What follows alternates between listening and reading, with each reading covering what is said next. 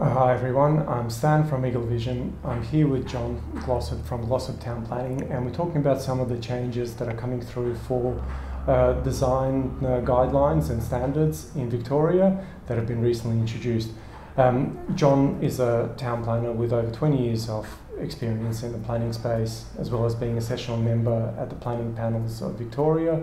And I want to talk about the Better Apartment Design Standards. That's another initiative that has come through and is now going to apply to all the residential apartments. So, John, what were the reasons for them being introduced? Thanks, Dan. Thanks for getting me in. The introduction of the Better Apartment Design Standards to planning schemes in Victoria is a recent change to the planning schemes, and it was introduced by the government on two fronts. One, they recognised that there was a growing number of Victorians living in apartments and proposed to be living in apartments in the future. And there was a view amongst some that the quality of internal amenity provided by apartments was suboptimal and needed to be improved. Right, and so what sort of issues, are these standards going to cover? There's 16 new standards that have been introduced by the state government, and they cover issues like building setback, functional layout, communal open space, solar access to communal open space, windows and storage. Okay, fair enough. And so, as a bit of an example for our viewers, could you take one of them and talk a little bit more about it?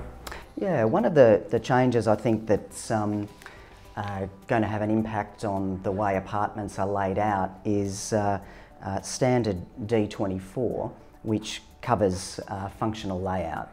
And one of the requirements of that standard, Stan, is that main bedrooms now need to have dimensions of 3 metres by 3.4 metres, and that's net of wardrobe space.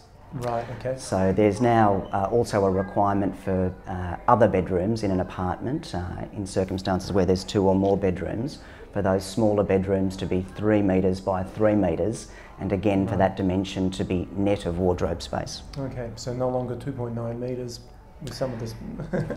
Well, that's a good question, Stan, and of course it's important to note that these standards aren't mandatory requirements. There is the ability to vary those standards, provided the overall objective associated with that requirement is met. Okay, and so are these standards that are now coming through, as you say, they're not mandatory, that's something that a development should aspire to, essentially, is that right? Yeah, the way the planning scheme has been drafted for the new Better Apartment Standards is to establish an objective which sets out the overall outcome to be achieved in the completed development. Yep. And then they're complemented with their own standard, and the standard is the means by which the objective is met. But it's an important qualification to note that just you can meet the objective in other ways than just meeting the standard, but nevertheless that alternate design solution, as it's called in the planning scheme, needs to be acceptable to the local council or the VCAT on appeal.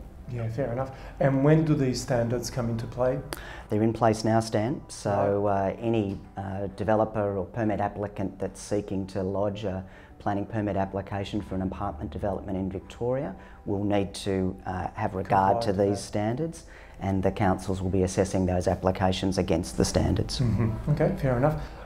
Look, we just wanted to cover some of the basics around this. The entire summary of the standards will be available for download at the link below. Thank you again for watching, and thanks, John, for your time. Thanks, Dan, anytime.